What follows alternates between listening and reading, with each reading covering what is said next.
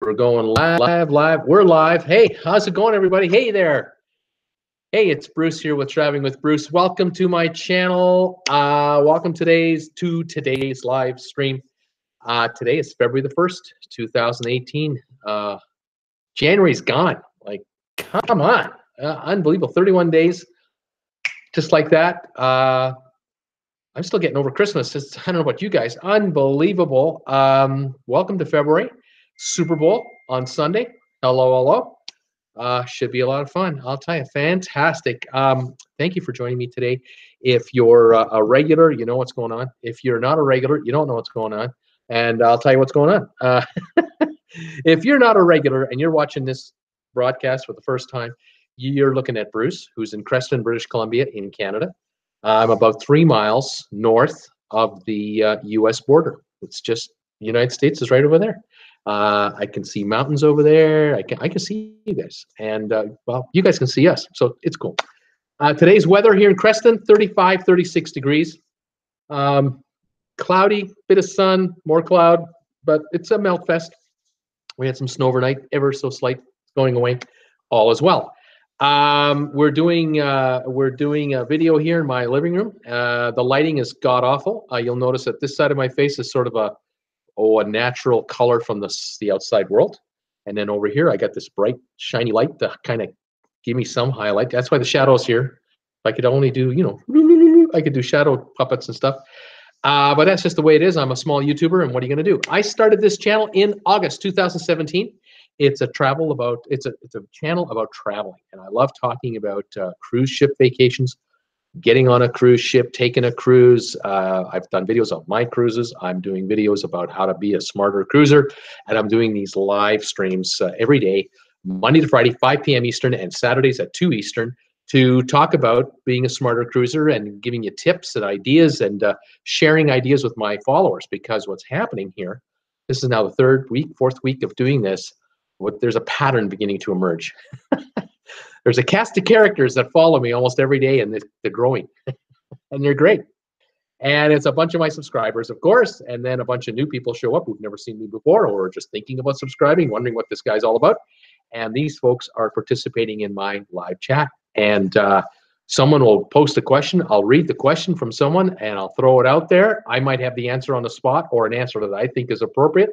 And then one of my fellow watchers here starts kicking in with an answer to themselves. It's fantastic. So any of you out there who are watching this broadcast live, say hi, type into your computer or to your phone. Tell me, where are you? Where are you located? Where are you watching me from? What country, what city, town, state, whatever. What's your high temperature going to be today? We're 36 degrees Fahrenheit here, about +3, maybe +2 Celsius. Nothing much. And then we'll just say hi. I have a couple tidbits of information for you that I'll share with you today, and we'll go from there. As far as my channel goes, as I said, it started in August of 2017. It's now coming up to 5.5 months old. I'm a one-man show. This is the producer, director, janitor, everything. And I had no subscribers, no followers, no nothing when I started this channel. I'd been researching for a year to think about becoming a YouTuber. I jumped in August the 12th, started posting videos of my trips that I've taken over the years, and they were glorified slideshows. People like them. They're okay. And I slowly, got a little more confident in how to work a camera and how to talk on the thing and how to do the software editing and posting and learning all the things you have to learn to be a full-time YouTuber. And in October, I hit 10,000 views, which made me monetized. And I started getting paid because ads were running in front of my my videos, or little banner ads would appear, whatever. And I started getting like 8 cents a day, 7 cents, 12 cents, that kind of thing. Not a lot, because I didn't have any views, didn't have very many subscribers. December 13th came around, I hit 100 subscribers. That was a breakthrough moment, because the analytics computers at YouTube start to show off your channel a little bit more. If you're going to hit 100 subscribers, you're starting to show them that you're kind of the real deal. At that point, it was up to almost 20,000 views, and that was climbing faster and faster, and that was showing YouTube that I was the real deal. I had 60, 70 videos already posted. That's showing them the real deal. Well, by the end of the year, I had 200 subscribers, over 100 videos posted, another analytical milestone, and we're on a roll. And then the bomb was dropped. YouTube announced on what was it, the 16th of January, about 2 weeks ago. Surprise! We're changing the rules for monetization. If you want to still get paid from advertisers, you want to even having advertisements on your channel. Now, in order to even be considered to be monetized, you've got to prove to us that you're not just real, you're really real. And we're trying to stamp out robot type channels and ne'er do wells and just god awful content things, and yeah, some real copyright infringers and all kinds of stuff. Great. Oh, that's fantastic. But here's the catch. You have to have 4,000 hours of view time from February the 20th, 2018 backwards in a calendar year. If you have at least 4,000 hours, that's step one. Good news, I got that. I did that last Saturday on one of these live streams because you guys are watching and we're having a great time. Thank you.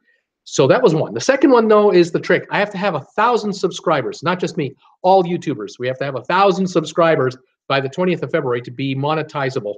We're under that, we're out. Even though we're in, like right now, I'm in, but I'll get kicked out, and then I have to reapply once I get back in again. And I don't want to do that. I want to just get to 1,000 subscribers before the February the 20th date and not have to contend with this whole reapplication thing, because I don't know how strenuous or how difficult or how tedious it's going to be to become monetized with the new rules, because they're going to be much more stringent on stuff. And although I should have nothing to worry about, I have no strikes against me. I run a clean show. No one seems to be complaining.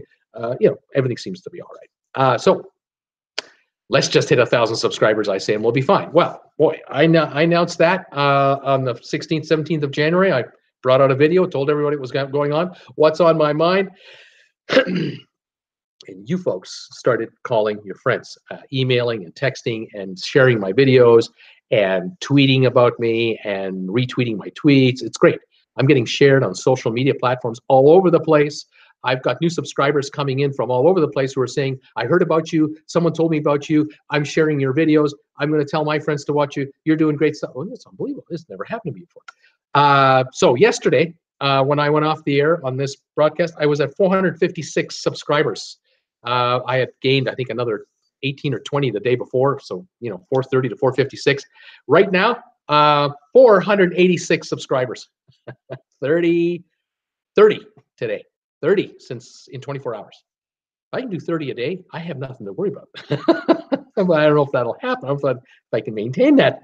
That's a record. It's the most subscribers I've ever had join my channel in a 24-hour period. And something else happened last night. I got off the air. I usually sit down on my couch and I kind of work my title and I put a thumbnail together for the video that you're watching now. For those of you who are watching this tonight, it's broadcast live, and then I have to prepare some titling for it, and some descriptions for it, some tags for it. I have to do some homework, and then I get it posted. It takes about 30 minutes after I get off the air. Well, I'll tell you, right off the hop, I'm sitting down on the couch watching my analytics, and I'm working on my latest video here, yesterday's video, and the channel's just going. It's just view after view after view. I hit 100 views in like an hour. I'm just going, that has only happened a couple times before. The next hour I hit 130. Never happened before. Then I hit 110, 110. Never happened before. Unbelievable. The video I did yesterday has had more views than all of my live videos, except for one, and that one is 2.5 weeks old. The one I did yesterday will be 24 hours old when I finish this broadcast. So it's a brand new video. It's just taking off. And the views are coming in. And 15 minutes ago, the UK lit up. What's happening in the UK that I don't know about? Because 45 video views showed up in 5 minutes from the UK, but 15 minutes ago. Who's doing that? Thank you. It's fantastic. There's a whole bunch of people watching me from the UK out of nowhere. Now, I'm not popular. My channel, #1 viewing audience, the United States of America. Thank you, America. #2 audience, Canada. Thank you, Canada. I'm Canadian, of course. #3 audience has been the UK, and they're coming on. The views from the United Kingdom are coming on big time for my channel. I can't tell you why. I don't want to know. So it's great. And so this channel is really catching steam. So I think yesterday we had a new record for views. I think I was over 1,700 views. I think today, the way today's going, it has to stop. I've set a record for 7 in the morning, 8 in the morning, 9 in the morning, 10 in the morning. Every hour, this hour has been a record hour for that hour. And it's over 100 views almost every hour. I think I'm going to do over 2,000 views today. First time ever. Unbelievable. That's a sign. That's a real good sign. And I thank you, people. From the bottom of my heart, thank you so much. Let's keep it going and let's make it happen. So I will say hi to some folks who have kicked in here because I see a few are signing in. Again, it looks like there were 15 of us now on there. If you're watching me from wherever you're at, just say hi. Tell me where are you located? What town are you in? What state? What's your high temperature today? Pamela Jordan's here. Hi, Pamela. Hi, Bruce. How are you today? I'm great. That's fantastic. Hey, Wes Morrison's here from Texas. How you doing, buddy? 75 degrees in New Braunfels, Texas. Wes, you get great weather. I can't believe it. Every day you're telling me about your weather. It's great. Fantastic, man. That's awesome. Karen Lipson's here. Hey there. Are you cold enough? Sorry, Karen. I'm not. She's saying here minus 24 below with the wind chill in Calgary, Celsius. That's about, that's less than 0 Fahrenheit. That's cold. That's really cold. Maybe minus 15 Fahrenheit. We're plus 36. No wind. Sunny mainly. We're lucky. I've got this marine layer from Seattle and Vancouver areas that sort of makes its way through us somehow. I don't know. But there's a line of mountains between me and Calgary, Alberta. There's winter over there. It's awful. Teresa McFarland's here. Hi, Teresa. She's saying, hi, Bruce, -7 today. And then Teresa, wow, that's cold, Karen. Teresa's talking about how cold it is for Karen. Doreen is here. Hi, Doreen. Hi, everybody. Rain +2. Oh, man, Doreen. What can I say? Elizabeth Breen is here. I'm here, probably about 68 today. Beautiful. I'll take that. You know, Canadians, when we go on a holiday down to Phoenix in January and it's 68 for the high, we can tell who the Americans are, and we can tell who the locals are, and we can tell who the Canadians are. It's simple. The Canadians are wearing shorts, playing golf. The Americans are wearing sweaters, have long pants on, mittens maybe, toques or hats, and having warm hot chocolate and warm toddies, and they're not necessarily golfing. I guess we're a hardier breed. We're kind of polar bears. What can I say? Richard Koromatsky is here, 46 in Philly. Richard, how you doing, buddy? Big weekend for you. Oh, man, in Philly, it's going to be something this Sunday. Cross our fingers and hope for a great game for everybody. Wow, it's going to be something. There's Philly lovers and New England haters and New England lovers and Philly haters. It's going to be crazy. What a game. It should be fun. Mirage 580 is here. Panama City, Florida, 63 Fahrenheit overcast. How you doing, Mirage 580? Welcome back. Fantastic. We got a good crew here. All of us joining us from all over the place. If you've watched my video in the past, you've seen that I've had viewers from the UK. I've had them from Australia. They join from everywhere. You never know. Richard is saying, did you see that website? Red site, what was this here? I can't figure this out. Did you see that a website, see something for $17 will get you 200 YouTube viewers in 2 to 3 days? I'm not sure what that means. Bob O is here. Hey Bruce, 64 in Pelham. Is that Alabama? Roll Tide? Yeah, that's got to be Roll Tide. Yeah, got to be. Mike Hamilton, Eagles Fly. Mike, how you doing, buddy? Bob, welcome. You're a first timer, I think. Welcome to the channel. Fantastic. Richard, I don't know what you're talking about. Are you talking about someone's trying to sell 200 views or something, or something like that? I'm not sure what you mean. I do know of there's all kinds of social media promoters, I guess is the word I'm going to use, that sort of promise the world if you throw them money, they'll give you subscribers, views, followers, or whatever format you're on. And a lot of it is just bot activity. It's just robot activity and unsubstantiated people. I just don't care for that nonsense. I don't need it. I'm just growing organically from my own channel base. Paula K is saying, hi, Bruce 40 here in Hanover, PA. Right on, Paula. And welcome back. Paula's my number 2. Is the first person ever to contact me on one of my live streams when I figured out how to receive messages. And I have another lady who crashed 3X who might be joining us today. She might not. She's from Ottawa. She's my number 1. She first saw me in vain trying to do a live stream a few weeks ago. It wasn't working. I couldn't figure out how to read the messages. And she was saying, hi, Bruce, I see you. How's it going? And my wife saw it on her computer while I was on the computer here. And oh, what a mess. Anyway, Crash X number 1, Paula number 2. The rest of you are regulars, and I know it. There's some of you who are new, and I welcome you very much. Richard Koromatsky, sorry, 2,000 to 3,000 viewers for $17. Yeah. This is the kind of stuff that I avoid like the plague because the analytics computers in YouTube, They can ferret out this stuff. They've got the artificial intelligence. They've got all the robotics. They know if a channel lights up for no reason. They know if a channel is lighting up with for no legitimacy, and they'll catch it and they'll just reverse the views. There are guys out there, people out there, groups, organizations globally who try to game the system. They try to create and this is something that YouTube's trying to stop. They tried to create YouTube channels by the dozens, by the hundreds, thousands, and they're posting garbage garbage content. It might just be clips from America's Funniest Home Videos, or Ukraine Funniest Home Videos, or Armenia's Funniest Home Videos, and they cut the sound, put some music on it, and then they just post this stuff around the globe on YouTube. And they're just trying to catch viewers who think something, watching a car crash or watching somebody fall off a bike is funny, and they grab all these views because people are out of curiosity, just want to see what's going on. And because they have 10,000 subscribers or more, they become monetized, and they cross channel each other. They have one monster channel, like one mother channel, and then they have 15 or 20 subsidiary channels under that one channel. And if each of those channels below gets 10, 15, 20,000 views in a month, you add it all together, you got 1 million views or 200,000 views or whatever the number is for the mother channel, and that's the one that gets paid advertising money. And they're trying to score these dollars. Well, the YouTube computers have gotten pretty slick and pretty smart, and they've also figured out what's copyrighted and what isn't, and they're quickly clamping down on that. And these channels are just being kicked off the air. They're not even being warned to behave yourself. They've ceased to exist.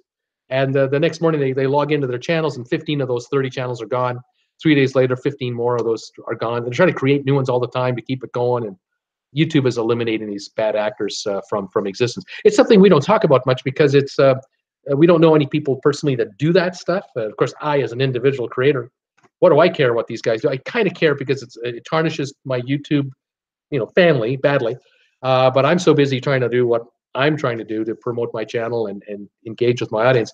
I don't have time to worry about that. But I'm not interested in buying views. I'm not interested in buying subscribers. Don't have to.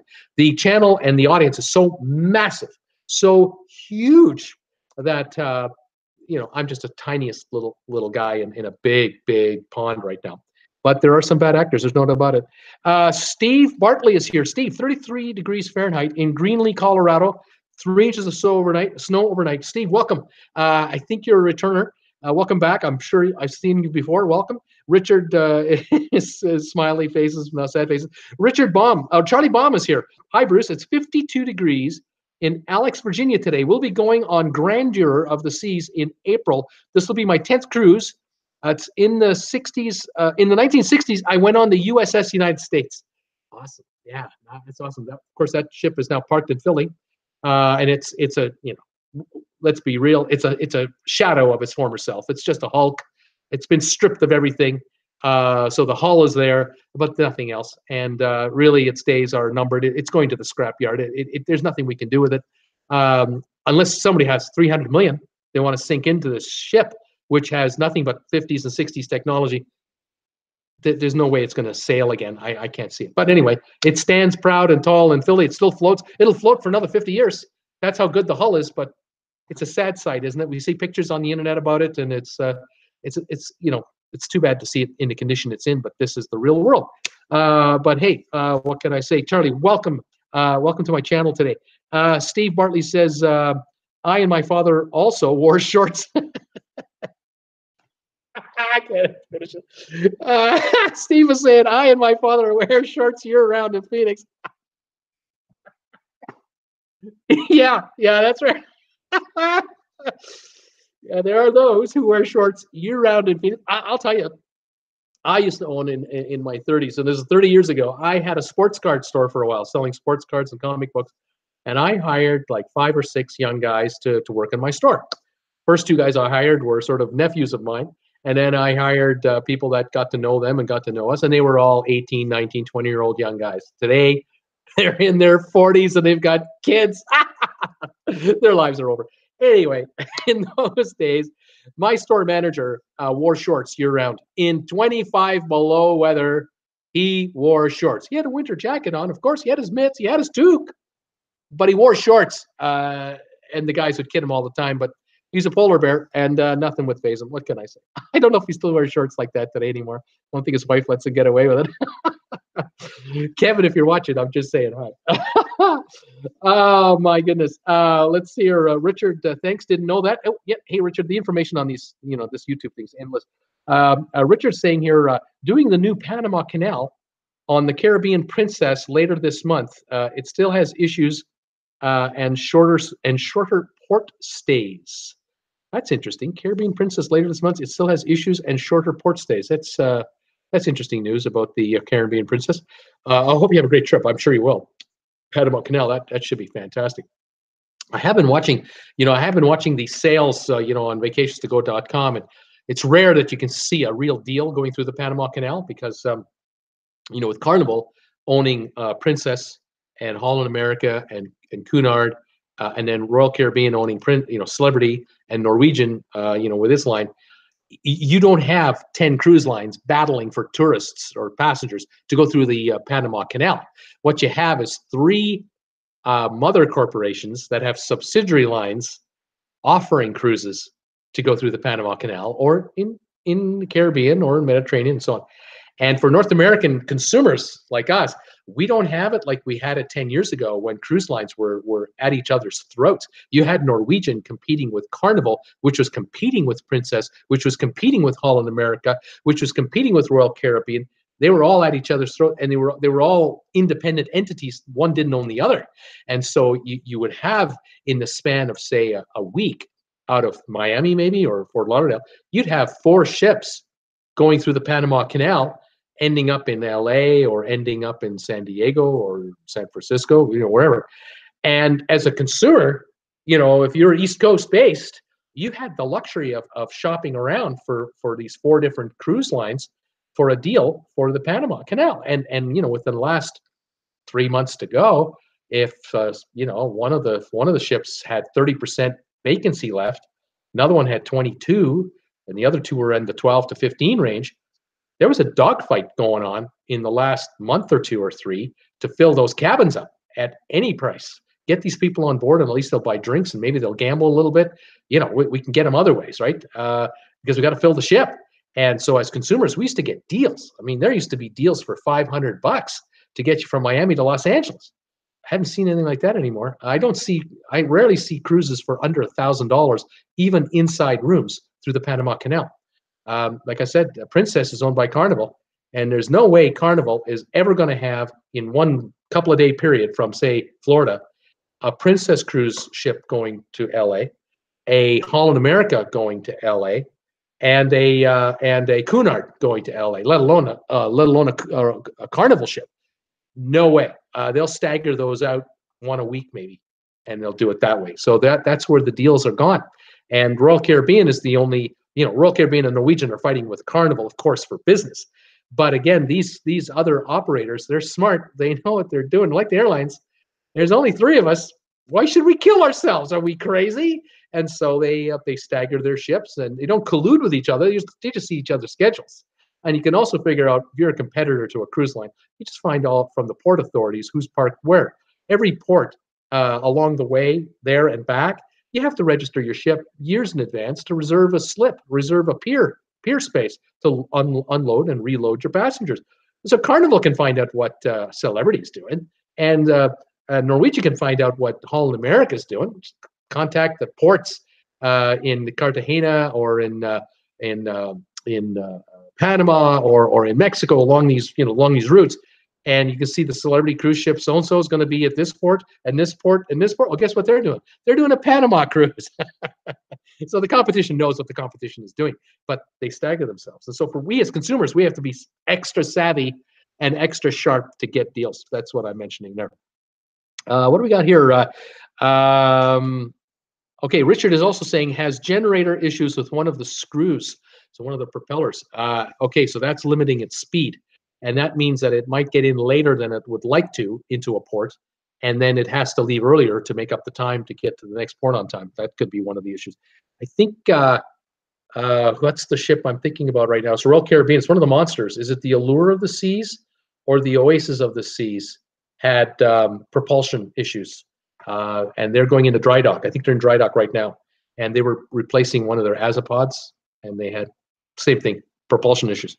What do we got? Mike is asking about what those issues were for Caribbean Princess. That's what we're talking about, Mike. It looks like a generator issue with one of the screws, because of course you have diesel engines powering generators which generate electricity. The engines work off of electricity, and you get a break in the chain somewhere between the production of the energy and the delivering of the power. Maybe if the propeller is the problem, it doesn't matter how much electricity you make, the propeller's got the issues. Maybe it's a gearing issue, who knows?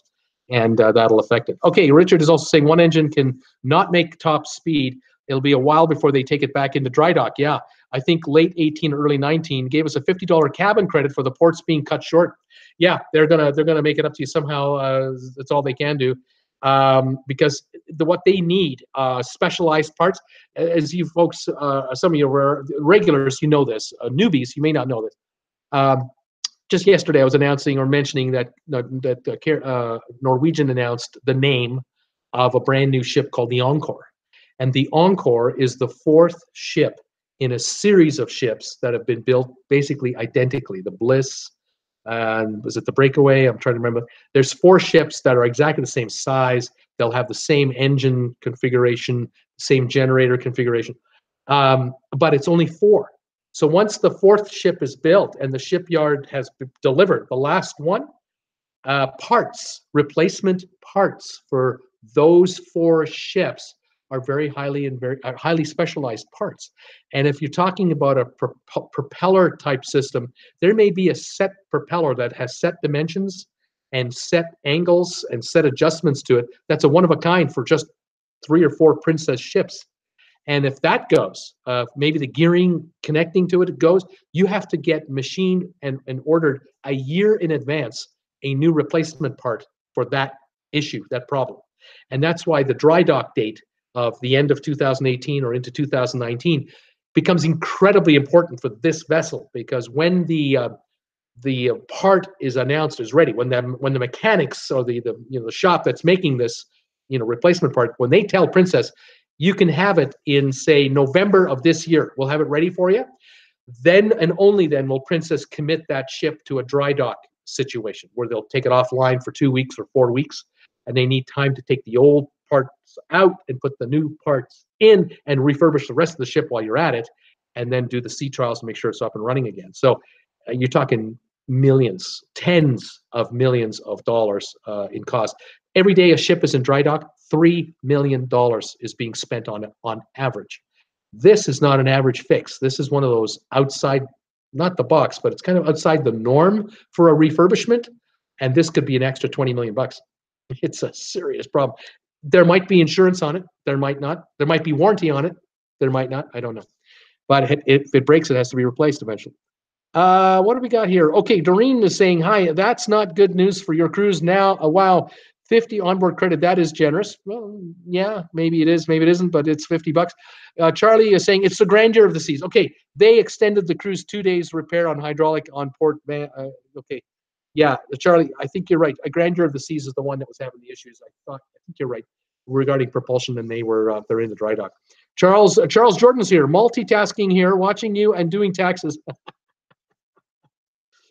I hope this is the fun part of your deal. Sorry to hear it, but it's got to be done. What can we say? Again, anyone who's joining in, you never been here before, tell us where you're watching us from. What's your high temperature going to be? You can kick in on the discussion anytime you want. I'm in Creston, British Columbia, Canada. It's about 36 degrees out today. I'm 3 miles north of the U.S. border, and I say hi and welcome to my channel, Traveling with Bruce. We're talking cruises, we're talking traveling, we're talking whatever. Today's topic, to get to today's topic, was from the idea came from a viewer yesterday, and we're going to talk about packing trips, or packing tricks, I should say. Tips for being a smart cruiser, packing ideas. What should you take on a cruise beyond the obvious? What should you bring along on your cruise that will, take care of things? And I wrote down a couple of things that I thought of, and I welcome your ideas. Some of them are genius. These one-off things that people could think of. It's just brilliant. A couple of things that I came up with was number one. If you've never taken a cruise before, or if you have and you've been lucky so far, and this hasn't happened to you yet, or it has happened to you, and now this is the way to mitigate the problem. The issue could be that when you get to a ship like an Allure of the Seas or Harmony of the Seas, these big boys, 4,000, 5,000, 5,500 passengers, when you get to the pier, it's mayhem. It's complete chaos. There's trucks, cars, buses, people going all over the place. There's 5,000 people getting off the ship, and there are 5,000 people want to get on that ship over a 4-6 hour window. It's crazy. Well, unlike an airport, you might have flights going all the time, but each plane holds 100, 150, 250 people, and the occasional A380 holds 400, 450, 500 people. But on a cruise ship, 6 hours, you got 10,000 guaranteed people coming and going, and it's crazy. Well, your bags, when you come to the cruise to get on your cruise, you're giving your bags over to the sky cabs right at the curb, right at the pier. They have a little thing on there telling you that they're with the cruise line that you're with. There's no other ship at that pier, so it's obvious that they're with that cruise line. And hopefully you've got bag tags that are assisting you with that. You hand them your luggage.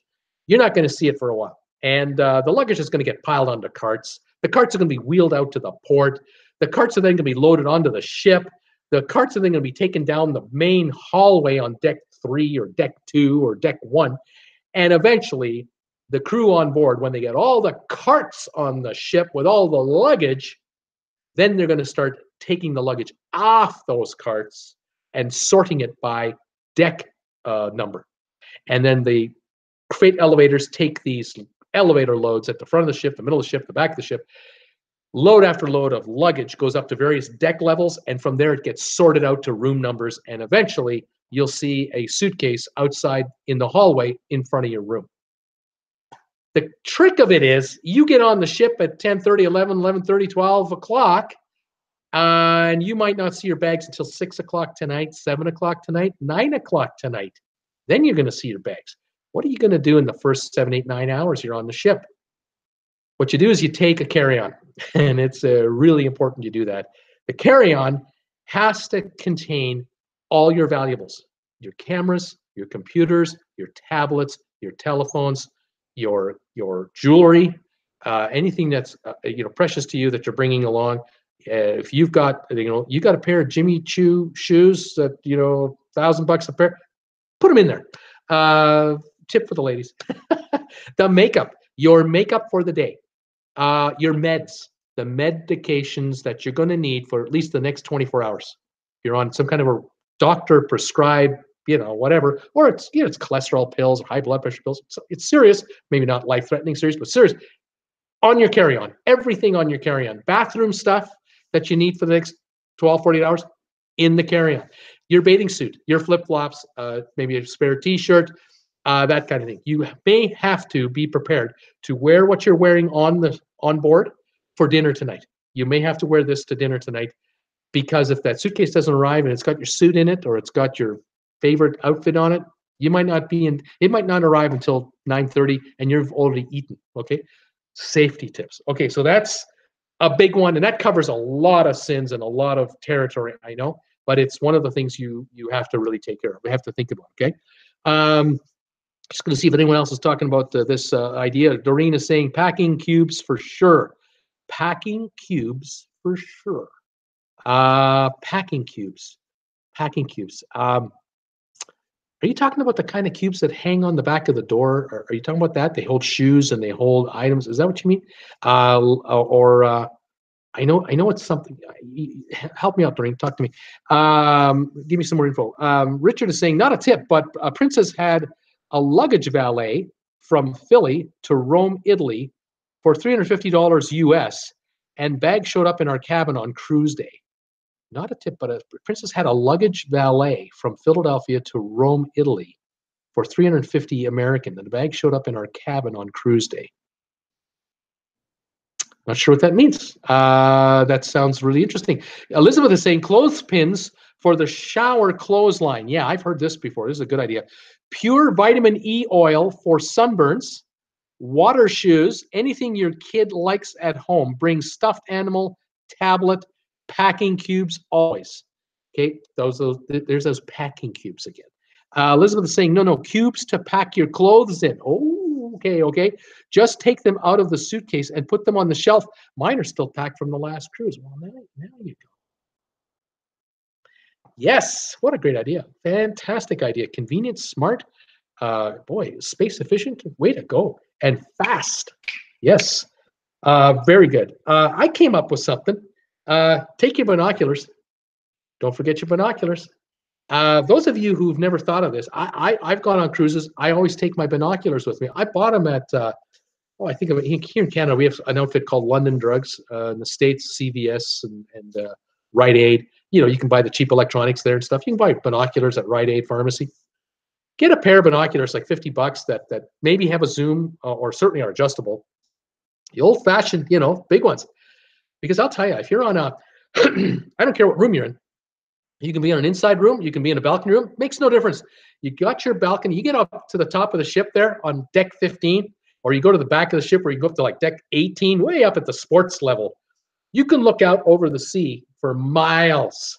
And I've looked through binoculars, and I see the whales breaching near Cabo. You see the puff of air of water coming up through the air spout, and I see the whales breaching the water. I'll see other ships in the distance. I'll see land when you can't see land through the naked eye. And I find it fascinating. I just love it. I just love being on a cruise ship and just looking around all the time. Every day it's different because you're in a different port. Then you're moving between ports. Sometimes you have a sea day in between, in the middle of the cruise. Love having my binoculars. It just adds to the show. It really does.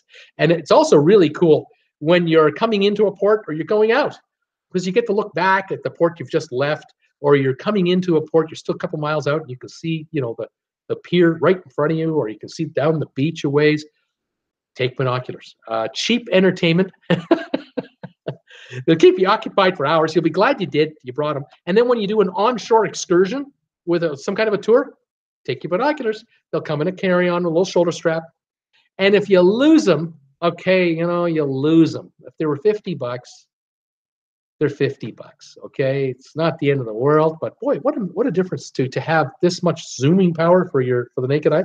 I know that people will like to use their camera for that kind of thing, where they'll use the camera to look, and film at the same time, of course.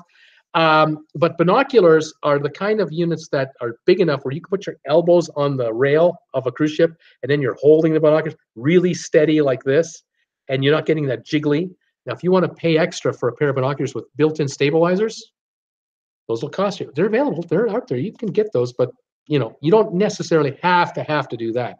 But yeah, pretty cool. And Doreen is saying, keep your suitcase neat and tidy, and you can pack more. You got that right. I mean, don't just throw stuff in there. Really pack it in. My wife was saying to me last night when I told her about the subject, she said, well, don't forget to mention about the shoes. I said, the shoes? What about the shoes? She said, well, when you take your runners, you stuff your athletic socks in those things. Oh yeah, because the shoes have air in them. There's space in there. Rather than crush them and squish them, fill them up with your athletic socks so that they're all blown out. But that's all used space. There's no air in there, and your shoes won't get so crumpled. My leather walking shoes, put in the good socks, put them in there. I thought, oh, that's brilliant. It's my wife, of course it's brilliant. And then she does the same thing with her walking shoes and that kind of thing. So use any nook and cranny of space you can. Another tip that she told me was with pants. I still love that question the customer asked the other day that, I'm on a 7-day holiday. How many pairs of pants do I need? I love that question. Pants, her pants and my pants. What she does is she opens the suitcase up, and on the bottom half of the suitcase, for example, she'll lay down the pants nice and flat, but only the top part of the pant will be in the suitcase, and the legging will hang out over the edge of the suitcase, a foot, 2 feet on the bed. And then then she'd lay another pair of pants down the opposite direction, with the top of the pant inside the suitcase and the legs sticking out outside the suitcase, 2 feet this side outside the suitcase on the bed. And so the pants are just laying out like this. And then she piles, all the pairs of pants are done that way. One. Then she puts all the clothing in the middle, all the tops and everything that she wants to put in the middle. And then she takes the pant leggings from the bed on this side, flips them all over on top, flips this side, pant leggings all over on this side, and you've got pants that are doing this now, that are going all around your clothing like this. Okay, no creases. If you fold them in half and you lay them in the bottom of your suitcase and pile everything on top of them, you've got a crease down the middle of the pant because it's been pinched. Where here, there's no pinching. The whole pant is lying like that. I'm thinking, well, there you go. As you can see, I let her do the packing. She tells me, what are you taking? I find what I want. I leave it on the bed, and then I'm kicked out. But I will watch once occasion. But that's how she does it. I think it's brilliant. What do we got here? Okay, making copies. Okay. Making sure to make sure I'm up to speed on my memos. Forgive me, folks. I'm looking at all the messages that have come in. They're coming in fast and furious. Cubes to pack. Keep your suitcase neat and tidy. You can pack more. Yes. Okay. Richard is saying you ship your luggage when you go overseas. This is explaining this deal. FedEx picks up the bags at home 2 to 3 weeks before the cruise, and it goes overseas. Great idea. You know, if you're taking a cruise across the ocean and you're going to end up in Rome, let's see, was just explained a minute ago, and your luggage is waiting for you in Rome in your hotel room. Great. But in the meantime, you need something on board the ship if it's a repositioning trip, of course. But if you're flying over, you send your luggage first, and then your luggage is waiting for you, and you're going on the airplane with a carry-on or two, something like that. Not a bad idea. Karen is still confused about what a cube is. Doreen is saying, make copies of your passports. Mark the Lost Traveler is here. I love packing cubes, he says. So can we have people who love them, people who know what they are, some people who don't know what they are. I kind of think I know what they are, but I'm waiting for someone else to explain it a little better. I also know there are YouTube videos on packing cubes. That for sure. We'll get to the bottom of it. Steve Bartley, a potpourri, the before you go spray. Well said, sir. Well said. Potpourri, the before you go spray. I love that. That is fantastic. Mark the Lost Traveler is saying, I think he's saying I hanger pack all my clothes. I can get the whole house in one bag. I can get the whole thing in one bag if you range roll everything. I ranger, the way he wrote it is interesting. I ranger pack all my clothes. I can get the whole house in one bag if you range roll everything. Range roll. You got me there, Mark. It's an expression I know. Probably most of you know what it is. I'm lost. Elizabeth, my husband is a truck driver in all 48 states, and he has taught me to roll all clothes also. Okay, it really gives you more room. So rolling your clothing. Yeah, and you certainly you can do that with anything. Obviously, you can roll it up. It's a question of how you like it. I know with my shirts, what I like to do is once I know my wife also does is when she gets those pants in the suitcase where the leggings are still sticking out, the shirt, like my golf shirts, she'll fold them only in half, and she'll put them in right in the middle of the suitcase, and or like one half suitcase this way, one and a half suitcase this way, and she'll just pile them up, and then the leggings come over. And the clothing, everything is down, low down, but there's only one crease to contend with, and that's the middle here. And once we're on a hanger, we air it out, and it seems to work. But it all depends on the material, I think. Wes Morrison says, I've heard a couple of people packing a power strip to handle all the phones and tablets that you will bring. Yes, sir. That's a good point, Wes. That is definitely a recommended thing, because cruise ships from about 5 years ago and older, what did we bring with us that were electronics back 5, 10, 15 years ago? A charger for our shaver. Well, that was in the bathroom. And the women would bring hair blowers. Well, they provide them now on cruise ships. Hair curler, if you have your own favorite, you bring that. Well, there's the vanity area, usually in the cabin, for that with a plug, right? But the rooms would only have maybe a plug here and a plug there, not so many. So power strips are the way to go, where you can plug in 5 or 6 different things at the same time. You've got a charger for your iPhone, you got a charger for your tablet, you got a charger for your computer, you got a charger for your camera. Yeah, the electronics are just, they're taking over. We know. You got that one right, Wes. Absolutely good point. Doreen is saying pop-up hanger for dirty clothes. Pop-up hamper for dirty clothes. Can't read. Yeah, good plan. I know in my case, because the clothing I wear is just not that valuable. I don't care about it. I do care about it, but I don't, I don't cry about it so much. Um, and I'm a guy, I'm a guy. Uh, every day or so, I'll grab the suitcase from under the bed, pull it out, lift the lid, throw the dirty clothes in, shove it back under the bed. And then when it's time to leave, dump the suitcase out on the bed. And then my wife and I will, I'll help fold the clothing and she'll pack it back up again. And we've got, we're taking mainly dirty clothes, right? Because we don't do laundry on the cruise, especially a 1-week cruise. Let's see here. Elizabeth is saying also, we do the power strip, and you can let the cruise line know you need an extension cord if you have a machine, a CPAP machine. You can also bring water for your CPAP, your cruise CPAP. Help me with that one. But I'm not sure what you mean. But yes, they'll bring an extension cord. Just ask. Yeah, just ask. Mark the Lost Traveler. Google Pro Packing Cubes. They're the best. Okay. Angela A is saying, I use a Febreze car vent air freshener for the bathroom. Works well. Potpourri before you go. Yeah, that's and that'll keep it smelling fresh all the time. Great tip, Angela. Thank you. Mark the Lost Traveler. No. Ranger Pack. Look it up. Okay, Ranger Pack. Look it up. DJ Wheels is here. DJ Wheels packing cubes are relatively small containers made of fabric, often in a rectangular shape, used for packing clothing. Thank you. Fantastic. He goes on to say they zip closed and are small enough that you can fit several into a carry-on bag, suitcase, or backpack. Great tip. Absolutely great tip. Love that. Mark the Lost Traveler. Go on YouTube and put in how to range roll your clothes. That's how the military does it. Okay, right on. Very good. Elizabeth is saying, I go to the Dollar Tree and buy one of every medicine they have. Then I just really bring 2 or 3 of all meds. That way I have them if needed. Also, Febreze and a wrinkle release like Downy. Yeah, really good point.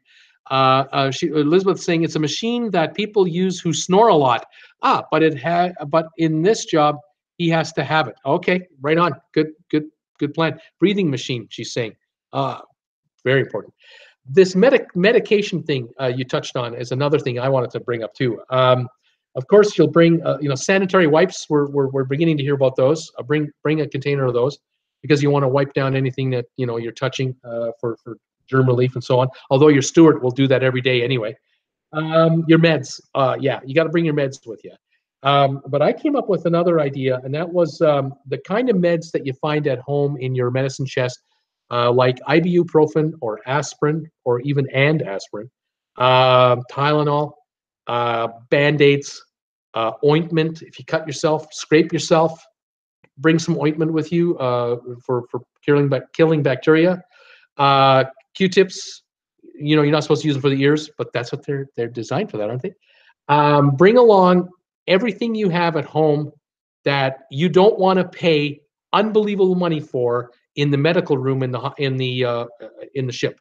If you scratch yourself and you're bleeding a little bit here, you want to have ointment with you that you can use yourself, and Band-Aids, your own Band-Aids, and you can patch yourself up or have your travel companion do it for you, unless it's a deep cut and you need stitches. Well, obviously you're going to need medical attention, of course. But for scrapes and scratches and bruises and little things, you want to avoid having to buy one pill for $50.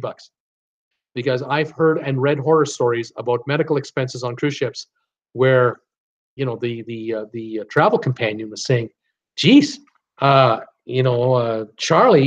had a stroke and but he stabilized very quickly, and we got him into the medical room and they gave him an aspirin and they charged us $50. Yeah, if you have your own, you can say, I've got aspirin. I'll save the $50, especially if you don't have travel insurance. And with travel insurance, you got to be careful because sometimes the deductions and the exemptions are so restrictive that you have travel insurance in name only, but not in a practical sense. So if you can bring along with you, the things you need, like a medical scissors, a pair of good quality little scissors in a first aid type kit, something tiny, good way to go. It's just common sense, and if it's doable, way to go. What we got here? Oh, okay. So Richard is saying, I brought magnets, strong ones with hooks attached for long cruise, kept backpack, hats, camera, coats hung on a wall, drapes closed with them. Works great. I bet you they would. That's a great idea. Smart move there. They're cheap and they're functional. Elizabeth is saying, I keep my packing cube packed all year long because we do cruise a lot. We usually do not have to use it, however. You are right. You need everything from a Band-Aid to a Q-tip to antacid. Yeah, that's another one. Bring your Tums. Bring your antacid, your Tums. You're going to be eating food that you don't normally eat, or you're going to be eating food in quantities that you don't normally eat. And sometimes your eating times will be varied based on your activity on board or off board the ship. Okay. Think also about like you might get blisters walking around a lot because you're really active on this cruise. You've decided we're going out every day on an excursion, and your shoes have let you down and you've got a blister. Make sure you have Band-Aids for that. Now, I will say that it is not like $100 to buy Band-Aids in the gift store on board a cruise ship. It's nothing like that. And another thing to think of is if you've got to stop in, say, San Juan, Puerto Rico, or St. Thomas in the Caribbean, Cayman Islands, and you need Band-Aids, antacid, ointment, or mouthwash or toothpaste, you'll find it on the island at a fair price. It won't be as cheap as Walmart at a super Walmart, no, but it'll be fairly priced. You will not be gouged to the moon like, say, you're in a hotel lobby and there's the little store, or you're at the airport and the little store at the airport trying to sell you a tube of toothpaste for $5. They're 99 cents at Walmart. You won't run into that issue on land.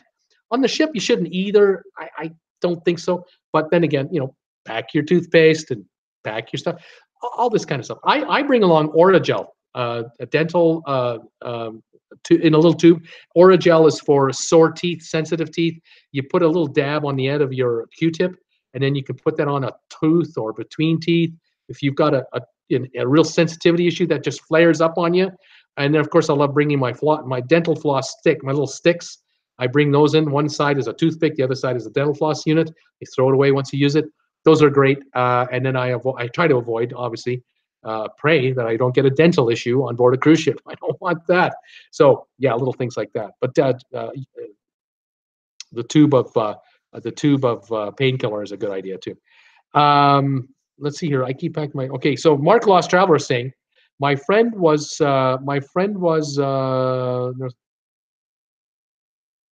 I'm trying to read this right. I'm having trouble reading this. My friend came off a Norwegian. He had a friend who was on the Norwegian getaway, and he said a total of 20 people missed the ship in different ports because they were on cell phone time instead of ship time.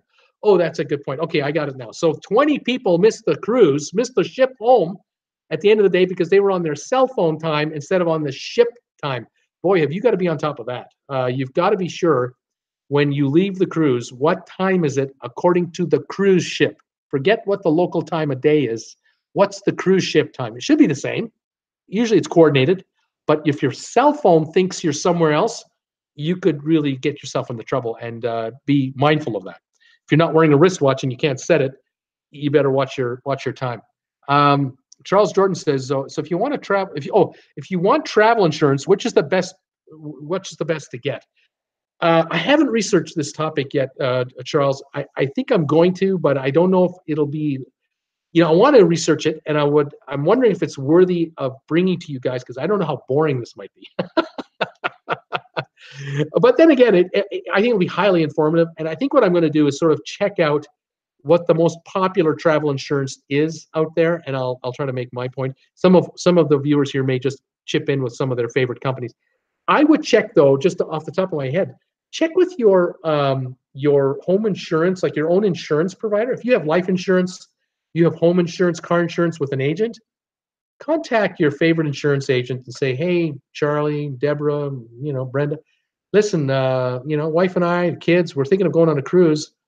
Do you provide any kind of override, like rider for travel insurance? Is there anything like that? Check your credit cards. If you've got a platinum gold card through Citibank or the American Miles Advantage card, they may have travel insurance built into the card. You got to check, though, the provisions, and you got to check the deductions and the limitations. But you may well have in your wallet already with credit cards, the kind of coverage you actually need and you don't have to pay extra for. But then again, it doesn't hurt to check with your insurance broker, find out from them, because if you've got an insurance broker as your insurance agent, and you say to them, "I'm thinking of taking, we're thinking of taking a 3-week trip, combination Orlando, and then we're going to go on a cruise together and this kind of thing with the kids, or just my wife and I." Let the agent come back to you and say, "Okay, I've got the computer in the office. I'll enter what you need," and they may come back to you with an offer you can't believe.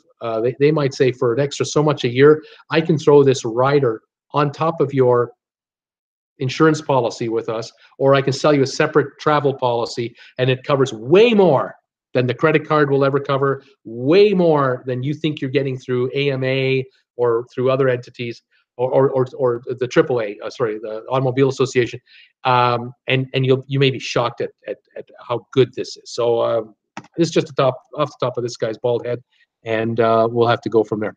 Eventually, I'll get more info on this. Good question. Mark Lost Travel. The ship's time is the ship's time. Remember that? Oh yeah. Elizabeth is saying, with this being said, I live in the I live in the Orlando area, so I can pack as much as I really want because we do not fly. Oh yeah. If you're driving to the ship, you don't have to fly down to the port city or the area. Oh, have you got it made? Have you ever got it made? I'll tell you, my wife and I, we were going on our first cruise out of San Diego. We flew down with a couple of really old suitcases. We had some junkers. We'd never been on a cruise before. And we had a couple of garbage suitcases at home. And I said to my wife, let's take those. And she looked at me like I was out of my mind. Out of my mind. She said, why don't we go and buy some? I said, no. Here's what we're going to do. We're going to go down to San Diego. We're going to fly down there anyway. As it turned out, we flew to LA. We rented a car and we drove to San Diego. We had a day or two. And I said, we're going to go to a Walmart or a Costco in the USA. And we're going to replace our suitcases with new suitcases. And we're going to dump our old ones in the trash. We're going to just give them up, throw them in a dumpster. And that's exactly what we did. We went down with medium-sized suitcases, which we stuffed to the max. And we had a couple carry-ons stuffed to the max. Then we went down, bought 2 larger ones to replace the 2 garbage ones. And now we had room for the wine, the pop, and all the other stuff we were buying down there. She bought herself a bathing suit in the United States, because where are you going to find a bathing suit in the middle of February in Calgary when it's 20 below out? You buy the bathing suit in LA or in San Diego. And so we were paying US sale prices because we were at a big retailer, and we replaced and upgraded our stuff. And of course, we bought the wine on cheap pricing. We bought the cola cheap.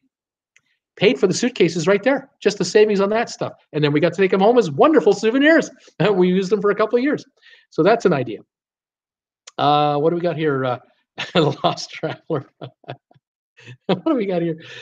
Just checking whether Mark the Lost Traveler, ship's time's a ship time, or Jack Daniels or your gums. I'm not sure what you mean by that.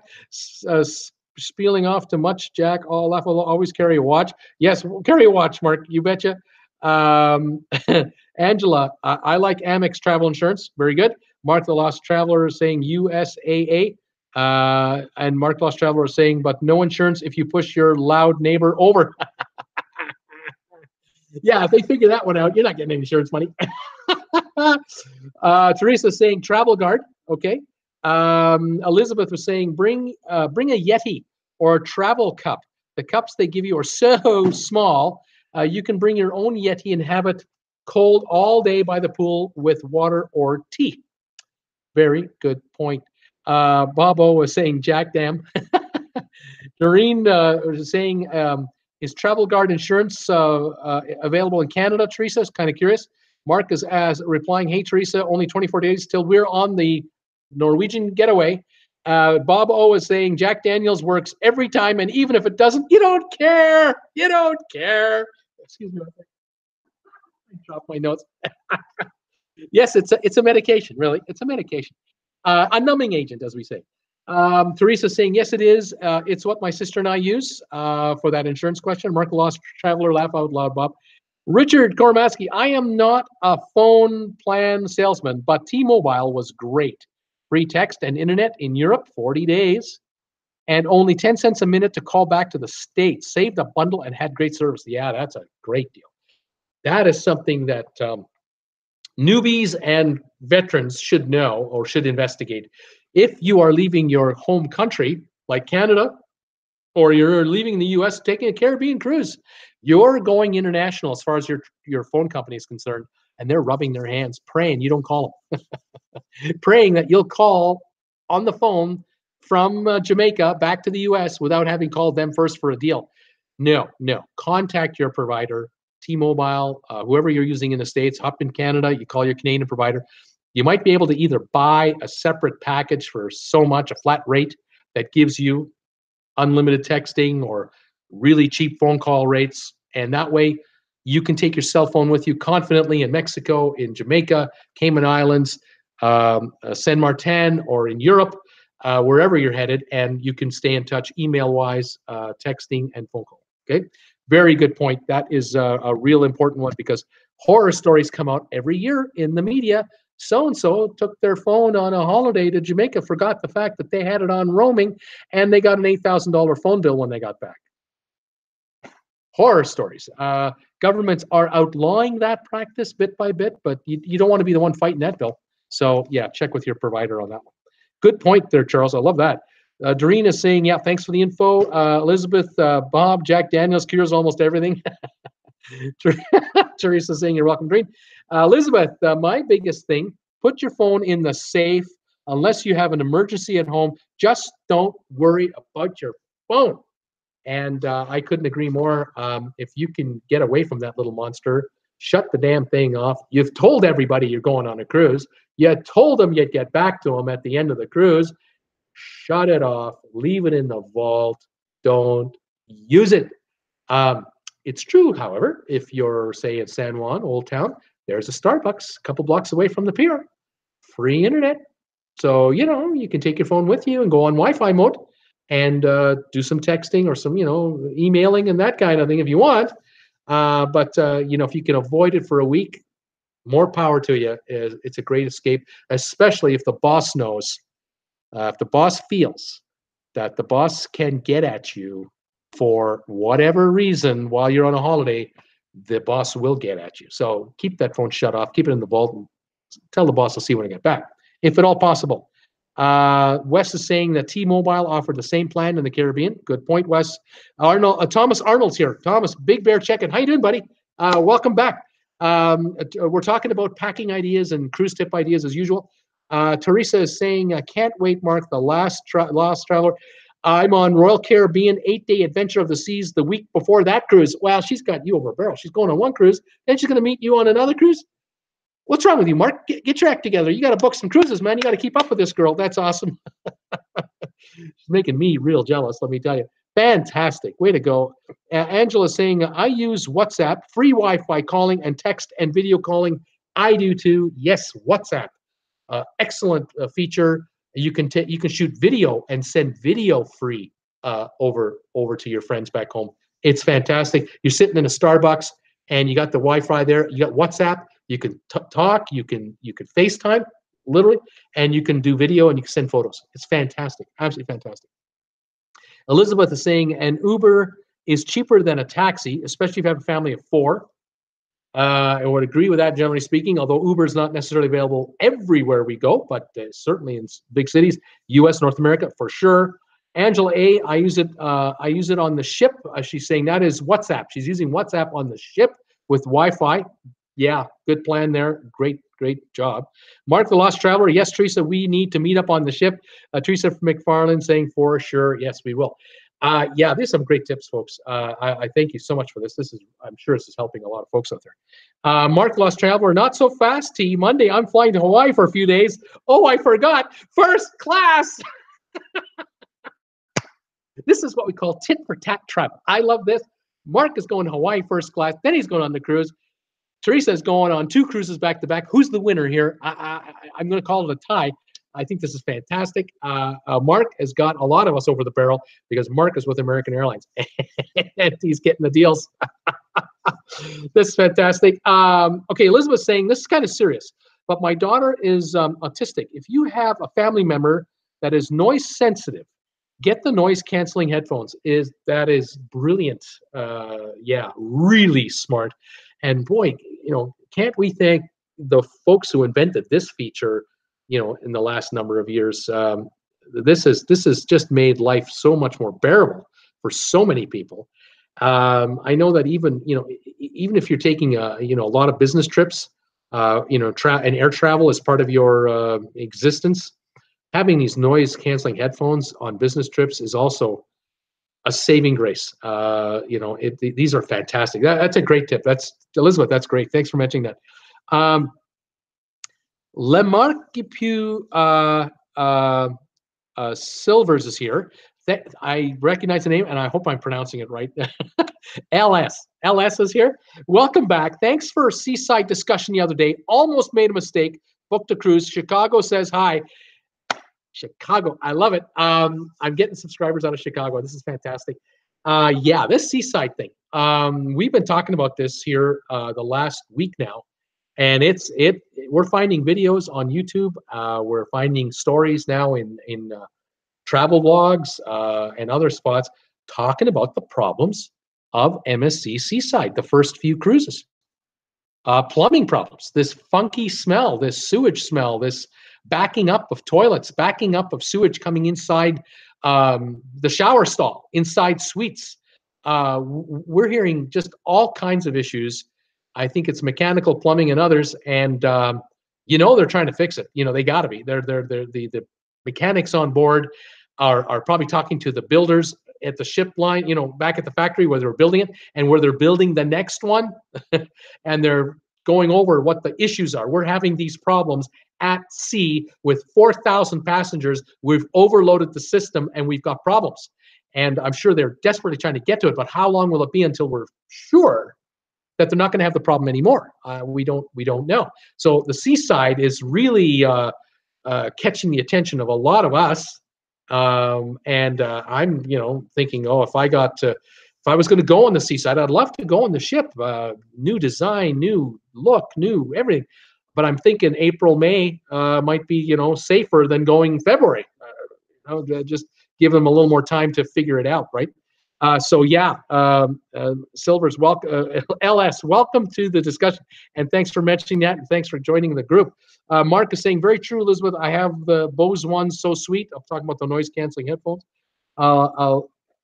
Okay, Elizabeth is saying, also let mom and dads know on the Carnival, if you put your child in kids camp, they will give you a cell phone if requested.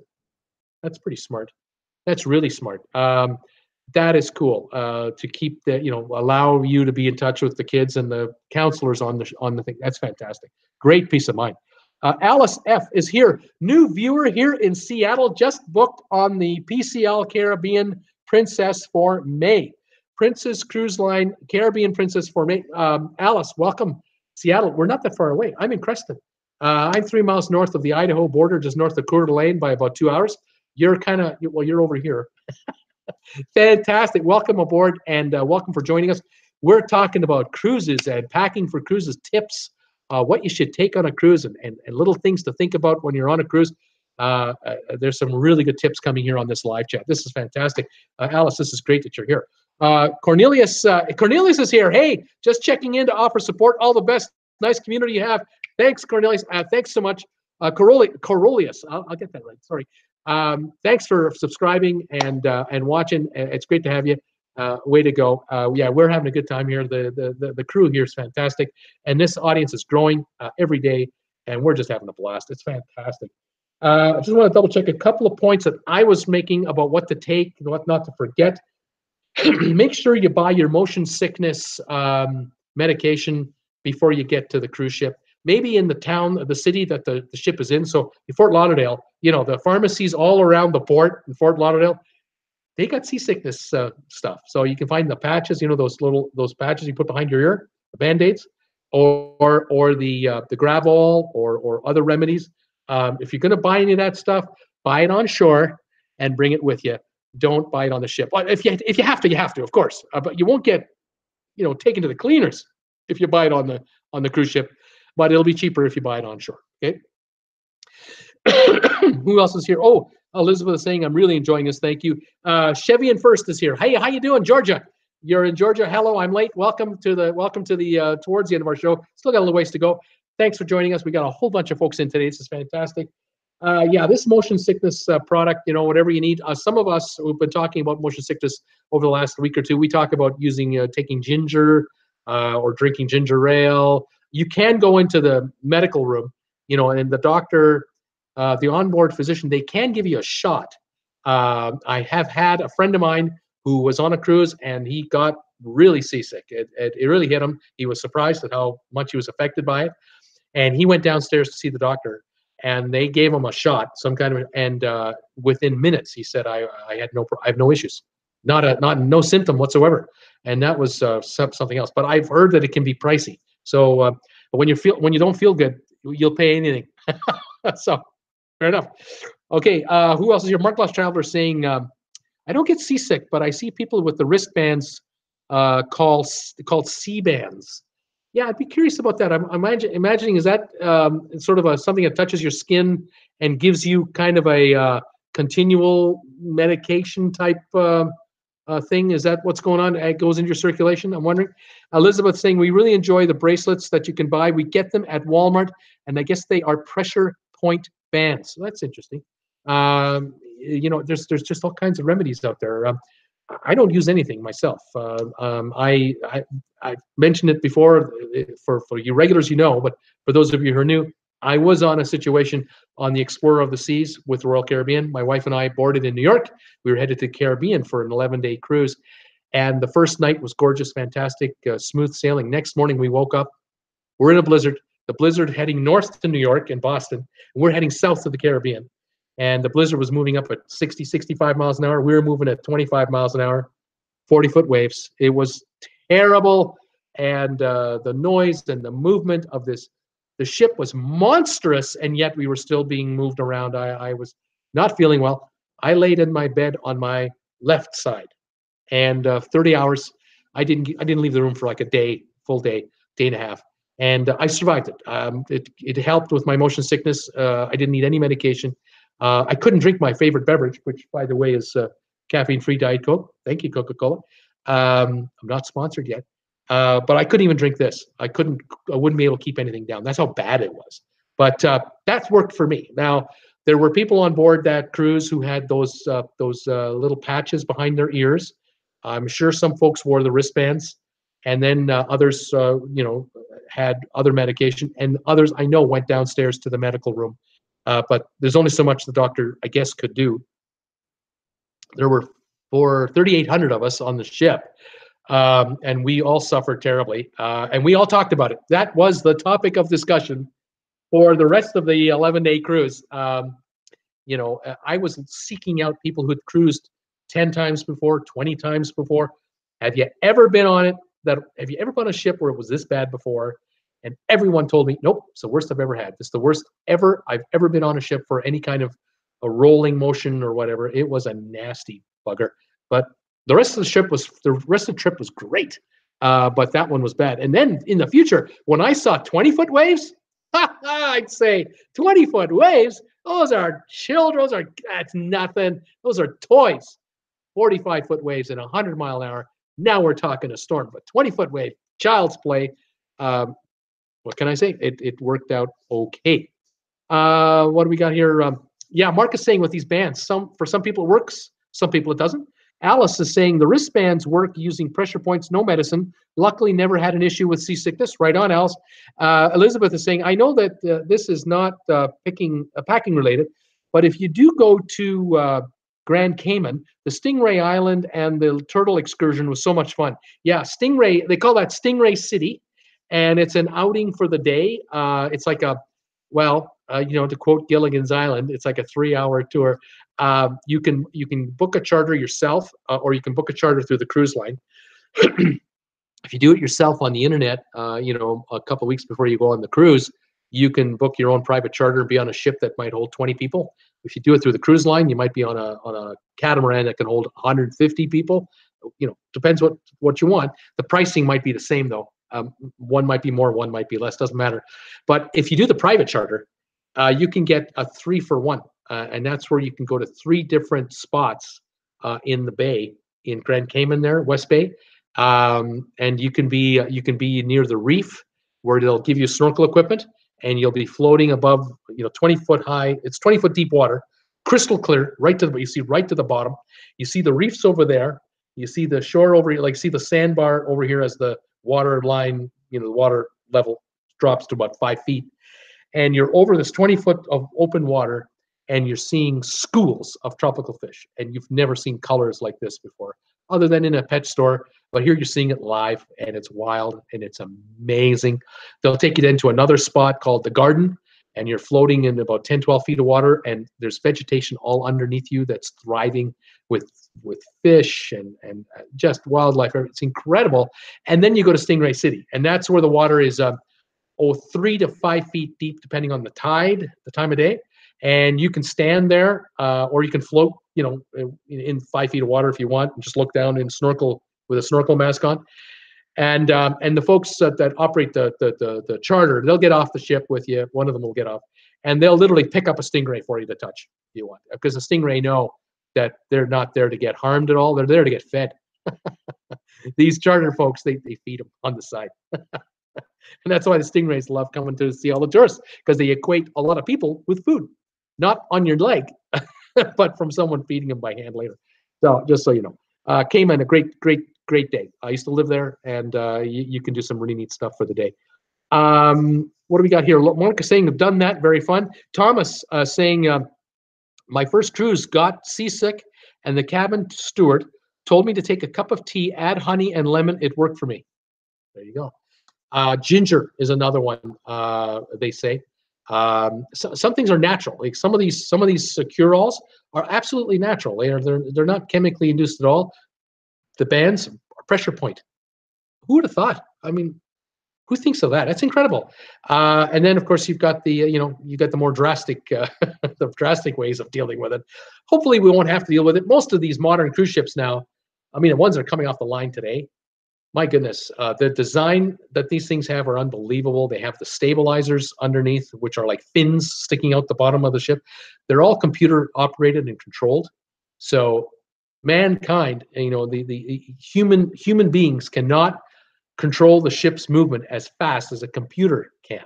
And the computer system is linked in to the propellers, to the stabilizers, the steering, everything.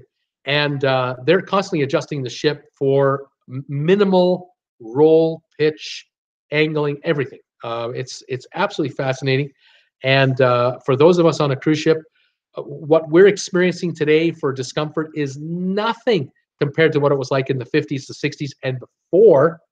Because before the 50s, they didn't have stabilizers. And even then, when they had them, the stabilizers were just fixed. They didn't really move. They weren't retractable. They weren't really adjustable. That came later. But now it's all computer done. The front of the cruise ship, you may notice, sometimes you'll see a picture of the front of the cruise ship, and you'll see a bulb sticking out the front of the cruise ship, about 10 feet in front of the bow. That's an extra minimizer of wake and vibration. It breaks the water for the cruise ship itself, for the hull, makes it much more fuel efficient, much smoother to operate. The advancements are incredible. So we're spoiled. We really are in a whole other world than from the 50s and 60s. Absolutely. So we got it good. But Mother Nature, she throws up some winds and some waves. We're gonna feel it eventually. I mean, it just has to happen. One other thing I was going to mention was Ziploc bags, freezer-size bags. You use those to keep your toothpaste, your shampoos, and your mouthwash. Anything of liquid that can spill out, you put inside Ziploc bags where you zip them shut. Great idea. My wife wanted me to show you this little prop right here. This is for a wine bottle. It's sealed on the top. The wine bottle goes in here, and then you can literally take off this 3M seal and just fold it over like this, and keep the wine in. My wife just literally just puts the bottle in, and then she just closes it like that. She wants to reuse this thing. Doesn't want to use it once. She wants to use it multiple times. This holds wine. It's got it's got little air pockets in here, the kind that we like to snap, when we're kids or adults, and that adds extra protection. I like to put, I'll take wine bottles and just put my athletic socks around them, a couple pair on the top and the bottom. and then I'll pack them right in the middle of our suitcase where our clothing is on top and below and beside the wine bottle, one per suitcase, and that'll protect the suitcase from getting or the wine bottle from getting hit hard or sharply. There's at least a shock absorber around it, and I've never had a problem with that. Yeah, Alice is saying Ziploc bags never leave home without them on a cruise. Yeah, they're invaluable. I like using small sandwich size Ziploc bags. I'll grab 25 Q-tips and put them in that, and then zip that closed, and I'll have that. I'll also take my favorite, my little flossy sticks, the little sticks with the toothpaste on one end, the little piece of floss on the other. I'll take 20 or 25 of those. I'll put those in the same Ziploc bag, and that lies super flat, is out of the way, it takes up no space, but it's on my carry-on, and I have it on with me at all times. Okay, Mark the Lost Traveler is saying, airline story time. Okay, don't fly in on the day of your cruise. A group of people flying in Orlando missed their connecting flight in ORD Chicago, and the ship said, sorry, see you at the next port. Absolutely right. This is a serious thing, especially for connecting flights, international flights. If your cruise is leaving from Orlando, Port Canaveral or Fort Lauderdale, Miami, Tampa, you think on the one hand, well, it's going to be nice and sunny and warm in Florida. The airports won't be closed in Florida. You're right, they probably won't, unless there's a severe thunder shower warning, which can happen, lightning and so on. But what can get you is it's not the arrival airport that you actually have to worry about. The one you got to really worry about is your departing airport and your connecting airport. And at times, and a lot of times, it's not the airport either. It's the aircraft mechanical issues. The connecting flight that you're supposed to connect on is an hour late from getting in from where it was coming from. You're supposed to connect in Chicago, and it was coming up from Nashville. It's an hour late out of Nashville. They don't have another plane to put you on. It's that flight. So you're waiting an hour, and then the flight arrives. Then they got to get the crew off, the passengers off, the baggage off. Then they got to get the baggage on, you on, the new crew on. It could be a 2-hour, you could be late 2 hours. You get to Miami, you're supposed to get to Miami at 1. Now you're getting in at 3:30, and the last shuttle for the cruise ship left at 3. Now you're scrambling to get a cab. You get a cab. You get out of you're in rush hour. It's Miami, and you're at the pier. At 4:30. They cut it. They've cut it off. You're done. The ship's sitting there. It's right there. Can't get on it because it takes time to put you on. So these are the horror stories that you can run into on same day departure, same day flight. I don't play that game. I don't play that Russian roulette game. I've played it once where I flew in from Phoenix to Los Angeles to catch an LA cruise. The thinking was we had an 8 o'clock in the morning flight out of Phoenix. Southwest Airlines, they have a flight every 40 minutes to Los Angeles. And so did American had flights, United had flights. There were flights to LA all day long. So I figured, well, it's a one flight deal. It's a 1 hour and 15-minute flight, if that, 1 hour. We miss our first flight for whatever reason, we'll get the next one. We were getting into LA at 9 in the morning. We didn't have to be at the pier till 3. So I had 6 hours of leeway. That was okay. Vegas to Los Angeles, yeah, you're going to be okay. But Denver to Miami, not with a connector, even a direct flight, wouldn't do it. I wouldn't do it. Go in the day before, because if you get there at midnight the day before, you're leaving the next morning, 10, 11, 12 o'clock. You at least got to the city that night at midnight. Your hotel has been reserved. Your room is waiting for you. You can crash and rest. The next morning you can get up, have your breakfast, go to your local Publix grocery store or Walmart superstore or Costco, grab a cab, whatever, shop for what you need to take on the cruise, and you can make your cruise. Day before is the way to go. It'll save you in the long run. It'll pay for your hotel. The savings that you have buying your own wine and your own drinks and some snacks, that'll pay for your hotel the night before, unless it's a real Ritz-Carlton. Let me just double check here with some more messages. That was a great story, Mark, on the airline. Elizabeth is saying, I'm upset that I can't buy the drink package because my husband doesn't drink. I kind of don't understand it. Yeah, that one, we talked about that yesterday. That's frustrating. But I'll tell you, Elizabeth, when you get to the ship, when you get on board, you talk to those folks there, either at the bar, and that's where I'd recommend you do it. You talk to the folks who are selling drink packages. They may well make an exception for you. All is not lost yet. Okay, you're stuck right now, but when you get to the ship, let them find a way to accommodate you. Just give them a chance. Teresa is saying, yes, Pamela, you can take canned soda on Royal Caribbean. Pamela, okay, Teresa, didn't know. How should you pack them? Teresa says we pack them on our carry-on and we bring on 2 12-packs. You can do that. I personally take a 12-pack and shove one in my suitcase beside the bottle of wine. And then I put the other 12-pack in the other suitcase beside the bottle of wine. That's what I'll do. Let's see what we got here. Elizabeth saying you can bungee cord the 12-packs on top of your carry-on, or you can just put them on in the carry-on. It's up to you. There's another suggestion. You're going to do that. Teresa saying you're welcome. You can also bring on 2 bottles of wine. Pamela saying don't drink, but nice to know. Steve Bartley saying we're going Denver to Miami 4 days early. Good plan. Good plan.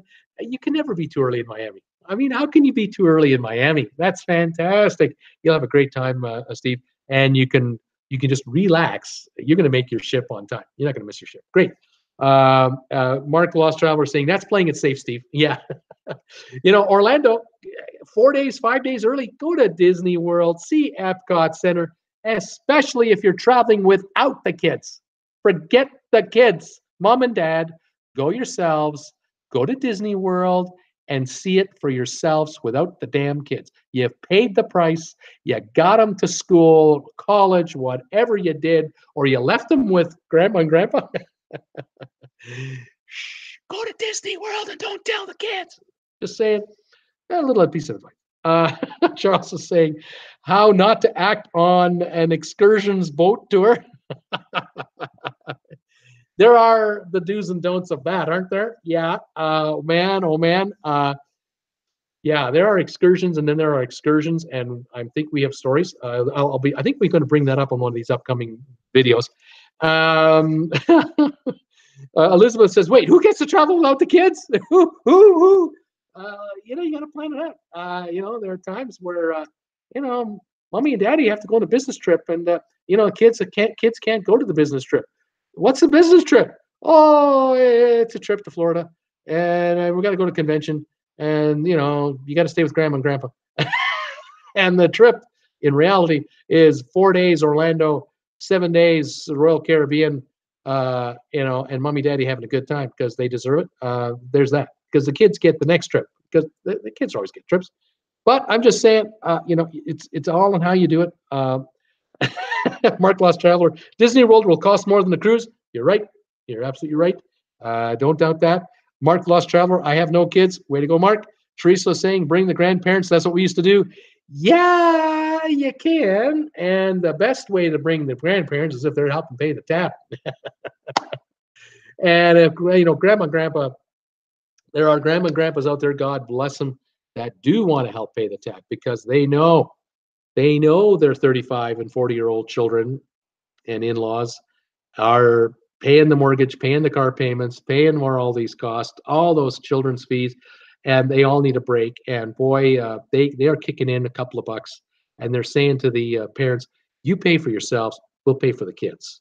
And you also have built-in babysitters for those kids because grandma and grandpa are going to turn in earlier. The 35-year-old parents still want to dance a little bit, maybe see the show every night. So there's alone time for mom and dad, and then there's grandma and grandpa time for the kids.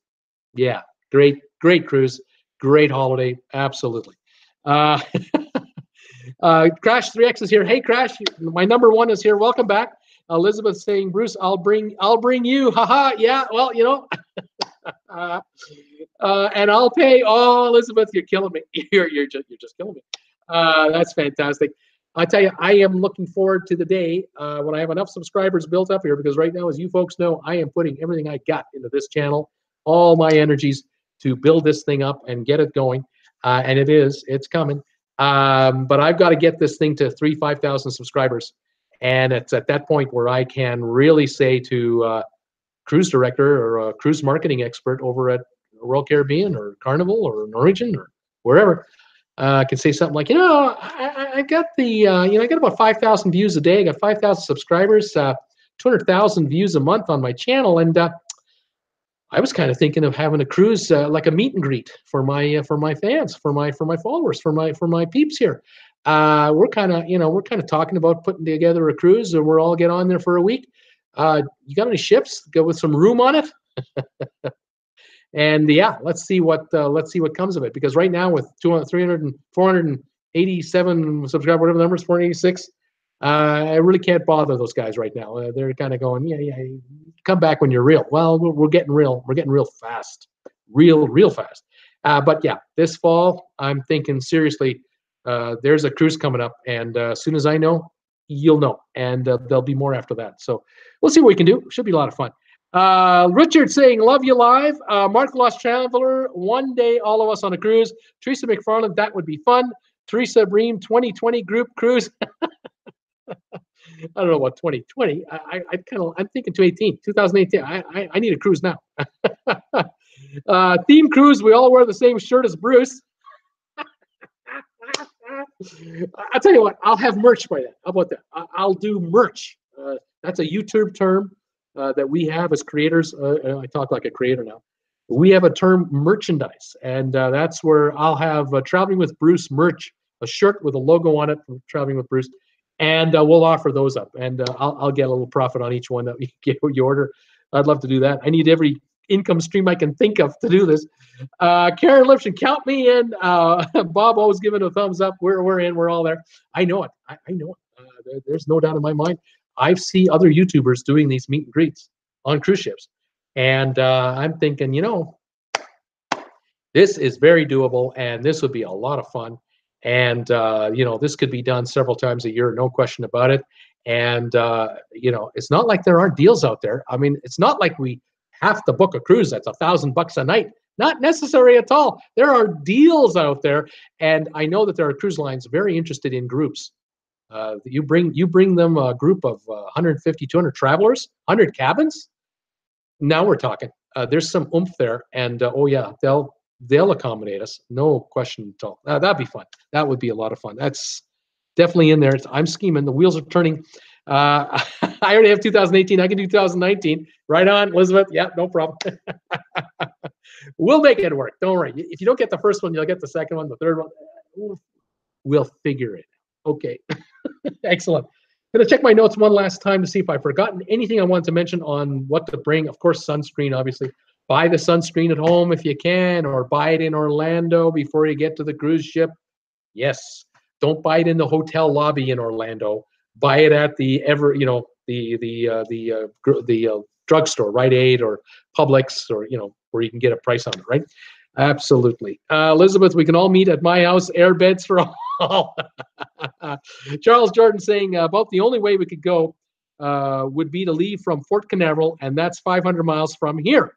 Port Canaveral. Well, Charles, I'm coming. If I'm coming down to Port Canaveral, I'm coming diagonally across the country from Spokane, Seattle to you. So I'm going to be moving about 3,000 miles. I got you beat. But if we book it early enough, I'm sure we can make it economical. Yeah, or the airport, $25. Mark the Lost Traveler is saying we might have to hit Mark up for some friend passes on our American Airlines. Mark, we're going to put you to work. Maybe you can find us a deal. I like Port Canaveral. He says 45 miles. Yeah, no kidding. Definitely handy. No doubt about that.